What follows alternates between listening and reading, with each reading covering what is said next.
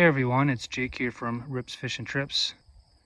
Finally getting around to do a full review of my Can Am 2018 570 XT and just also some of the build features that I added to the ATV and my impressions of the machine so far. So in January of 2019 I purchased my 2018 Can Am 570 XT. I had had no previous riding experience nor owned an ATV before, so did a lot of research on ATVs and just looked at which would best suit my riding style. I wanted something that had a lot of performance, was very reliable, and landed on the Can Am product. I happened to get this one from Uxbridge Motorsports in Uxbridge. It was a holdover from 2018, so I kind of lucked out that way. And took the machine home and rode it for the first couple months, and then just started looking online on ways to add some performance to my machine. Included in my list of Can Am accessories that I've added was a rad relocate, fender flares,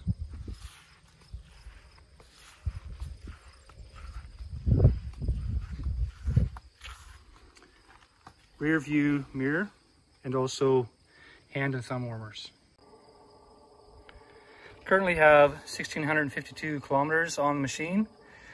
Had a couple little things that I've had to get repaired at the dealership. I would advise, if you're buying a machine like this, the 570, definitely opt for the 5-year best warranty. The dealership's been really good. I've had a couple things replaced from factory. I had a faulty rad fan. Also, I've had the front diff replaced on this quad, which was an issue, I believe, for the 2018 model year. Some of the non-Can Am accessories that I've added were an upsized tire. So this is a Nitro Traxion tire. It's a 27-inch, up 2 inches from the stock 25. I was finding on the trails I was getting a lot of situations where I was high-sided and I was bottoming out. So I just wanted to go with a slightly bigger tire, and because I put the bigger tire on, I also did some modifications to the clutch. So for the clutch, I added in a Dalton secondary tan spring and an EPI silver spring. This has made a lot of difference for performance for bottom end and also for mid-range. Definitely can wheelie with this thing no problem, and it's just a lot more power. Couple challenges that could be fixed on this machine, which I've addressed with accessories, is the rad relocate. For some reason on the 570 model, they don't have any side panels here to protect the rad from mud being splashed up from your tires, and I had a few issues with going into limp mode after a couple hours on the trail.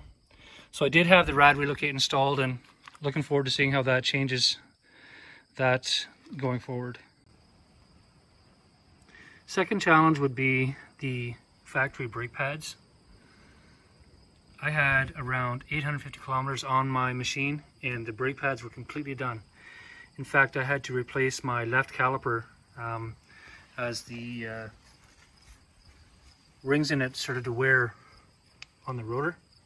So just if you do have this machine or any Can Am product, make sure you're checking your brake pads on a regular basis, because the factory ones are very soft. I did go with an aftermarket brand that are much harder and should last a lot longer.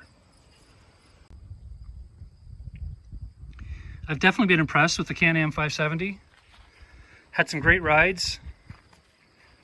It's never left me stranded. And it's a great machine to get you into the sport if you're looking to spend less than 10 grand. It comes well equipped with the XC package. You get the racks in the back here, hubless alloy wheels, hand guards, front bumper, 3,500 pound winch. So it comes very well equipped, and a great machine if you're looking to start your journey into four-wheeling. Hope you enjoy the video. Hit the subscribe button if you like, and have a great day. Thanks.